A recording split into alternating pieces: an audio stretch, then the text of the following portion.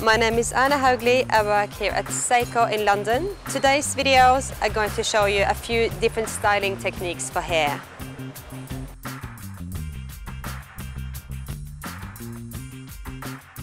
In this video, I'm going to show you how to use hair benders. You will need hair benders.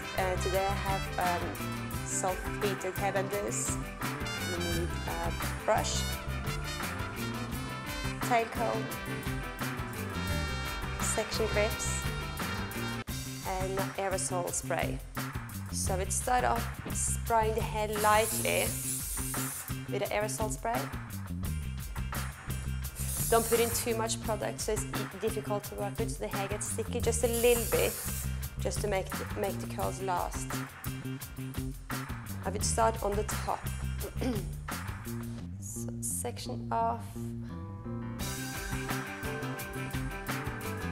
With a couple of inches wide section around the crown area.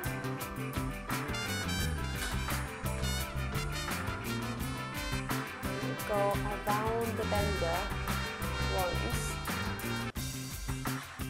I use the tail comb just to tuck in the ends so you don't get like hooks in the ends here. And then I just use the tail comb as you roll the bender down the hair just to help those loose ends inside the curler. When you get all the way in, you just bend the ends in to make it stay. That's where I start on the top, because all these ends are going to point upwards. So you just get it out of your way. I'm going to work in a brickwork system today, just so you don't get any partings, any lines in one particular place. So now I section it off in the middle.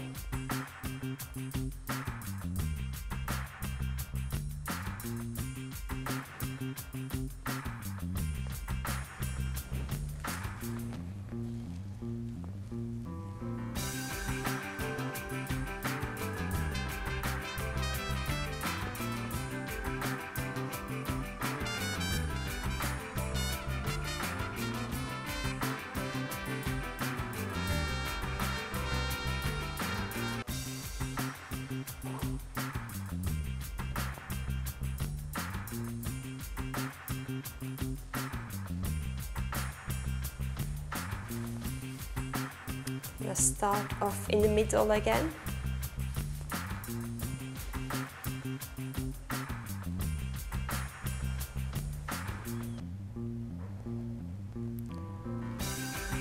So if you want lots of volume, you really pull the hair up just so the bender ends up a little bit higher than the sectioning.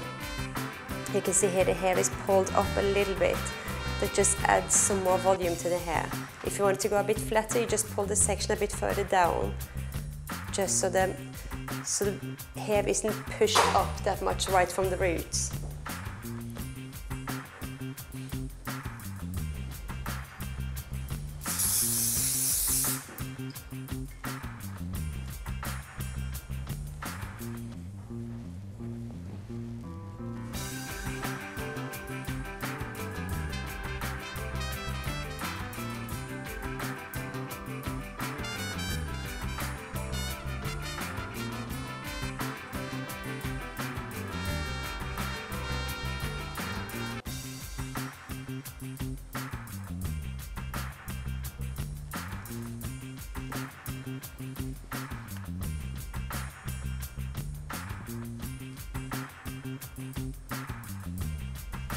After leaving the heated rollers in for about 20 minutes until it gets time to cool down properly, you just unwind them carefully and make sure you don't get tangles while you do it. Look at how bouncy it looks.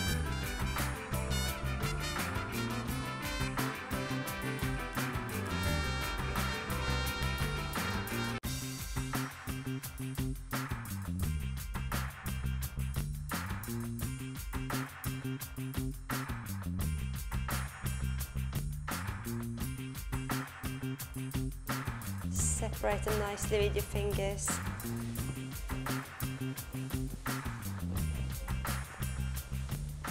And that's how to use hair benders.